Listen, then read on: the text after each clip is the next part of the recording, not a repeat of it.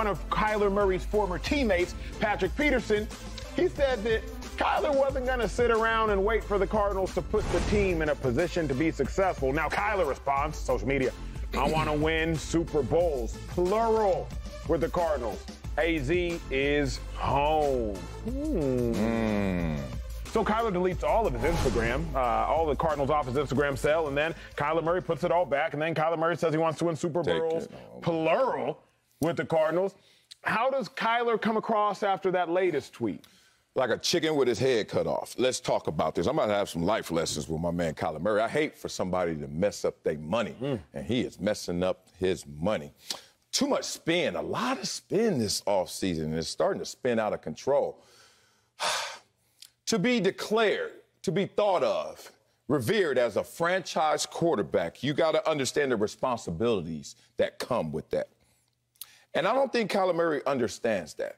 He wants the money that comes with being a franchise quarterback, but right now, I don't see the responsibilities. Good. These are billion-dollar-plus franchises, all of them. And if we're going to give you the keys to our franchise, we can't have 8-year-old problems. Such as, oh, I don't like how you're making me feel privately, so publicly I'm going to now cleanse my account of you. Like we don't know who you play for. You've been there for 3 seasons, and this is the thing that he's really messing up. In the pursuit of his capital, the money, he's messing up the human capital.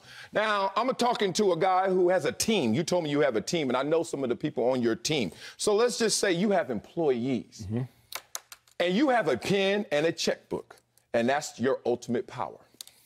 And if your employee is doing their job, you're happy to grab that pen and let it meet that checkbook and write the numbers that they deserve. When that same employee is doing their job, but all of a sudden start popping off a little bit too much, start giving you a little bit of lip, you start thinking about how this world keeps spinning with or without them. You start thinking about, you know what? I'm a little reluctant to put this pen to this checkbook and give you exactly what you want because you're messing up the human capital. Never forget, whoever's holding that pen is a person who does not want to be chin-checked left and right, dragged through the mud unnecessarily, especially when you're the same player, even though I think of you as a franchise quarterback, who has a losing record as a starter, even though you're the same player who has been sacked the 5th most times in the NFL since you've been in the league. So that means we got to address other issues other than you, how you act in offseason. 19th in passer rating since you've been in the league. Teddy Bridgewater and Gardner Minshew got you, homeboy. Passing yards per attempt, Ryan Fitzpatrick got you. Passing yards per game, Jared Goff got you. Here's the thing. There's 2 sides to a coin, and never forget and never lose sight of the other side, because you're going to make them all of a sudden lose sight of your value. That's good. Kyler Murray looks confused.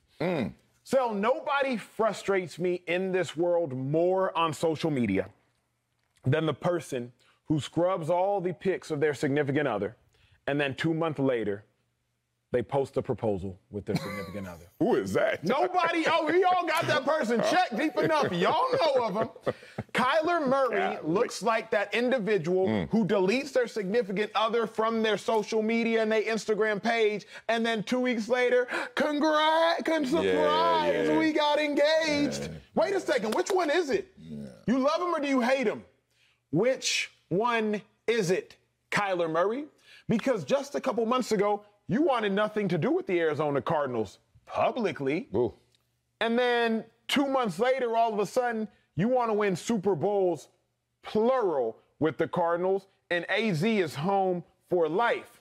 The 2 thoughts do not make sense, and they cannot coincide with one another. Therefore, you either playing us or you're playing yourself. Which one is it? Because you can't simultaneously love somebody who you hated 2 months ago. You either didn't hate him then or you don't love him now. Meaning, Kyler, you either don't want to win Super Bowls with the Cardinals and AZ isn't home for life, or you weren't so disgruntled with them 2 months ago. But it's all for show. And I don't want show. I want the truth. So Kyler looks confused because he looks like a puppet, just being moved by the way his agents are telling him to move. Okay, delete all your pictures from your Instagram. Okay. Scrub it. It's done. What do you want me to do now? Wait a minute. We're going to put out a statement. Okay, we put out a statement. Put them all back. Okay, it's done. What do you want me to do now? Come on, Kyler. You look like a confused kid instead of the grown man that you are. That's the only thing I don't like, Sel, is the confusion and the childish antics. Yeah, and I'm talking about the performance, not the performer. I'm not talking about him personally. I'm talking about these actions, boss.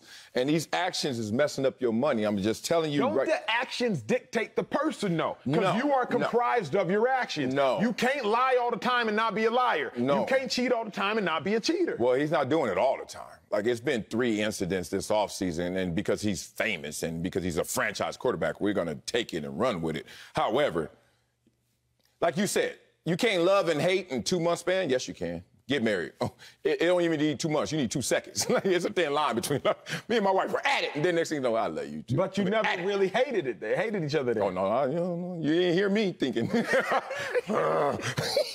Let me stop talking about myself and talk about Kyler Murray, because he seems like he lost his way. Let me be real.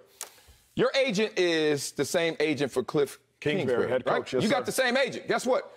Both of you guys have improved every single year, correct? Yeah. The agent just got paid. Guess what? Stop kicking up dust, because 2 things going to happen. 1, you're going to choke on your own dust you kicking up. And 2, the franchise is not going to be able to see clearly through all this dust that you're kicking up. So Kyler Murray just seems like he lost his way, being real. He lost his leader. And people, when you say that, they always think that leader is outside of you. No. Wileyism right here. Mark Twain said it. Life's a competition between you and yourself. You hate when I give somebody else credit. You have to stop doing that. What? It is a contradiction. Wileyisms are a mindset. You can't say a Wileyism It's a when Mark Twain said it. Yes, I do. I give credit. Like, you stole my grandma's Wileyism, but you didn't give her credit. And that tweet went viral. She still wants some. I hear you, Grandma. I love you. All right, here we go. Wait. You looking down or you looking up? Well, I know where she physically is, but I know my baby up there. You start talking about my grandma. You never met her. You better put some respect on her name. Well, she was gangster. Here we go. Kyler Murray, please understand life's a competition between you and yourself, and you playing yourself, as you said. You lose your leader, and this is what a leader is, to make you do something you don't want to do, and you end up liking it. Kyler Murray, you may not want to sit quietly and let this just play out. You may not want to be the guy who is seemingly not so interested in the Cardinals, but guess what you got to do? Do the right thing, play your cards right, play the game within the game, and ultimately win this situation. But that's what happens in the offseason. I told you this about a week ago. You're around too many weirdos in the offseason. All of us did it. When I played, I was around too many weirdos. Sorry to talk about y'all like that, but it's like that. Because football's uncivilized. In the offseason, it gets real civilized. I'm in a lot of rooms and pool parties and day parties and air conditioning, and everybody start telling me what I should do. Meanwhile, what you know what I got to do? Put these cleats on and throw this football. And if I keep doing that, I'll find myself in a better position than any of this.